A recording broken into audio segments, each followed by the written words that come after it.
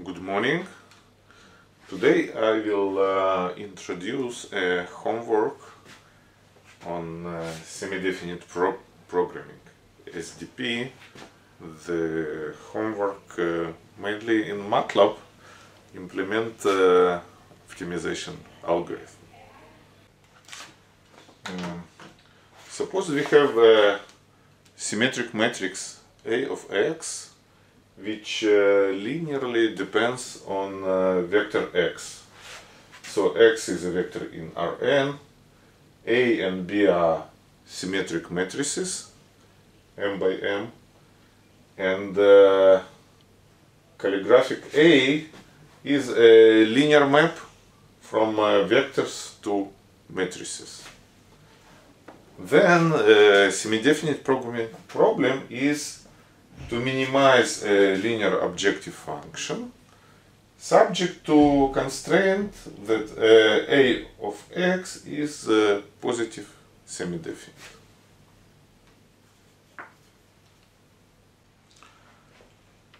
We are going to solve the semi-definite program with the penalty function method.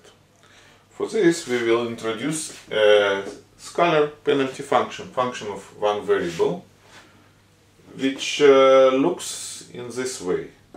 It consists of two branches, quadratic and logarithmic one, which are connected smoothly up to two derivatives. And here's the explicit formula for this penalty function. This is quadratic and this is logarithmic part. This penalty actually penalizes our argument, enforces our argument to be positive, penalizes negativity of our argument. And what we're also interested in to build a parametric family of penalty functions of this kind.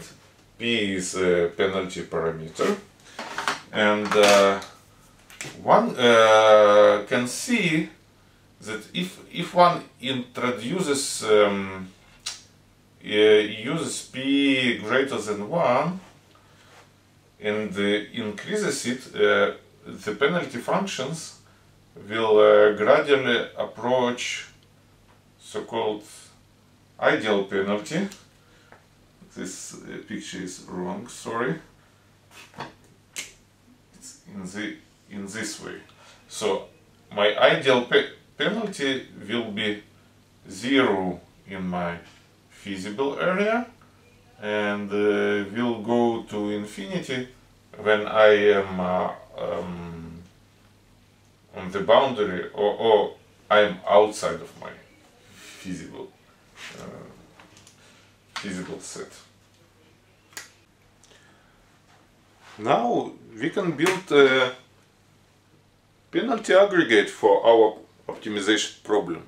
So this is the problem, objective function and constraints, and in penalty aggregate we put objective function plus penalty for constraint violation, and our penalty will be trace phi p of A of x. So phi is a scalar function, but we can use it as a matrix function, the same function applied to matrices. What does it mean apply a function, a scalar function to a matrix? One can approach it through Taylor expansion, but we already learned that this is a equivalent of applying this function to eigenvalues of A. So I didn't write here one line in between, but let me tell it. So I should take phi of lambda, put in between, and this expression will give me phi of A. Then trace phi of A will be just sum of phi of lambda I. I suggest you at home to do it independently to show that this expression and this are equivalent. Actually, hints are in the lecture. And okay, so this is our penalty, and it is rather intuitive. We say that we have penalty which penalizes negative values of argument. So we penalize negative values of eigenvalues of A. We say we force eigenvalues to be non-negative. In this way we force A of x to be positive semidefinite. Now, in order to apply optimization algorithms, for example quasi-Newton, to this penalty function, one needs to compute the gradient with respect to x. And again, I remind you from our lectures that for symmetric matrices, gradient of trace of phi of A is just to apply scalar derivative of phi to a matrix A. Actually, here it should be transpose for general matrices, but our matrix is symmetric, so I don't write transpose. So apply some function to a matrix, again it's like apply it to eigenvalues of this matrix, keeping eigenvector matrices the same as they were in basic decomposition. Actually, we need a gradient of our penalty with respect to x. So when A is calligraphic Ax minus B, this is a linear map from vectors to symmetric matrices. Then we also develop it in the lecture, and you can also do it yourself if you wish. The formula for gradient is just applying A adjoint to the gradient of our function with respect to A. Okay, after we build penalty aggregate, we can choose some moderate value of P, say P is equal to 1, and minimize it with some conventional method for unconstrained optimization. We know only gradients, so quasi-Newton BFGS may be a good method of choice. For very large problems, maybe limited memory BFGS. We minimize our aggregate, and then we update to some reasonable accuracy. This is a bit open question, what accuracy is reasonable. Then we update our penalty parameters and multiply it by 3 or by 10. Then continue optimization and so on, until we achieve a reasonably high value of penalty parameter, say 100,000 or million, and this will give us approximate solution of the problem. Now I will ask you to check your solver with some practical example of semi-definite programming problem. And the example is related to linear matrix approximation. Suppose we have several matrices, general matrices, V1 till Vn, and we like approximate some given matrix V0 with weighted sum of those matrices. So we can denote V of x, the error matrix, the difference between our approximation and original V0, And we might like to minimize operator norm of this error. So what is written here, operator norm of V. Second operator norm. And as we learned in lectures, this problem may be rewritten in equivalent semi-definite programming problem. Minimize a scalar T subject to the matrix which is written here is positive semi-definite.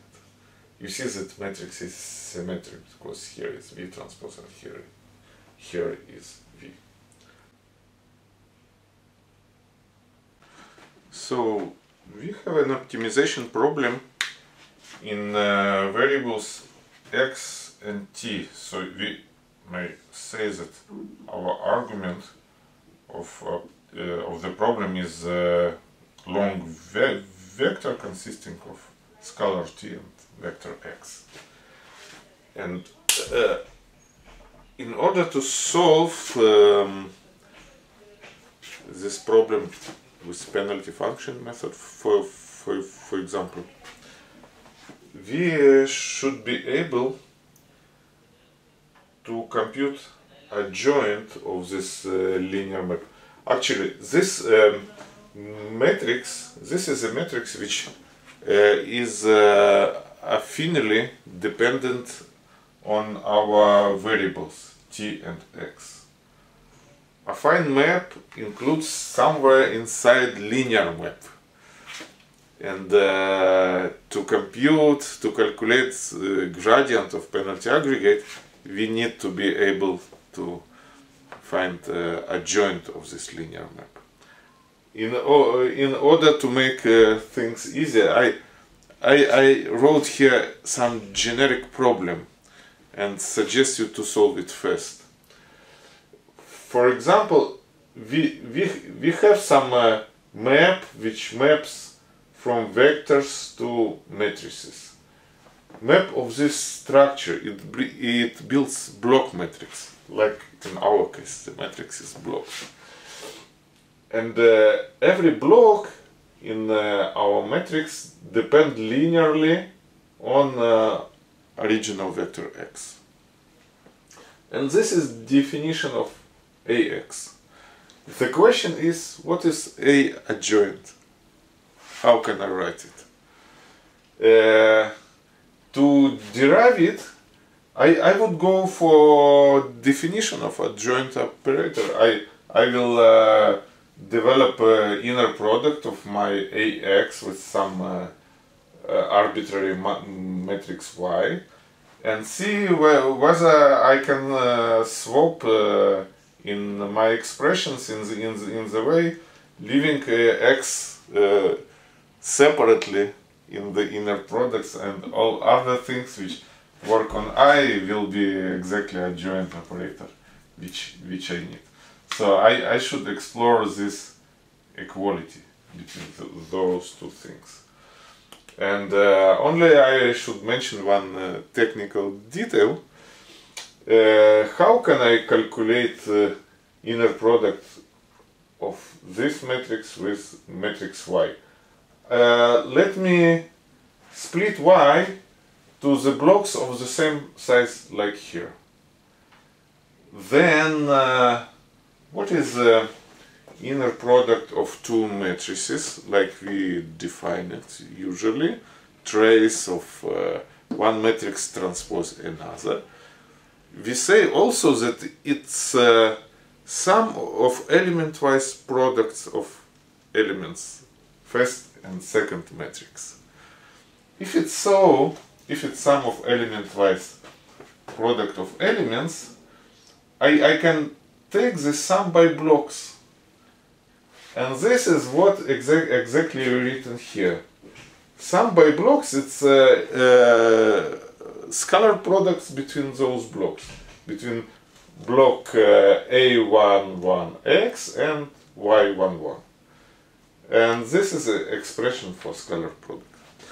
And what I leave for your home consideration to get from this expression another one which will leave x separately on one part of scalar product, and all others will give you automatically expression for the adjoint operator. And then, after you did this generic work, I suggest you to apply it to your concrete problem and to derive adjoint operator for your semi-definite problem. Okay, in summary, what I would ask you to do is first build a general solver for semi-definite programming problem given in this form. Such solver that user provides vector C, matrix B, and MATLAB functions which apply mapping A or mapping A adjoint to corresponding vectors or matrices. And now, using this solver, create a particular instance of linear matrix approximation problem for n size of x is 2 or 3. Use random matrices of your own matrices of your choice, and solve it with your solver. And also I would ask you to do the following thing. One can think not of minimizing operator norm of V, which might be reasonable for some problems of automatic control and so on, where operator norm of V is important. But in some other problems, Frobenius norm of V may be important. And think about other problem, and this is a third item of your homework. Think of the problem of minimizing over X Frobenius norm V of X Frobenius. One can even write squared, it doesn't matter. But now you can think that V of X is linear function. And here I write square. Actually, what is written here is pure quadratic function of x. Then one can equate gradients to 0 and solve corresponding linear system of equation and get to solution. And then I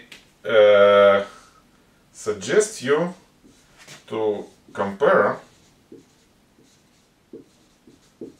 solutions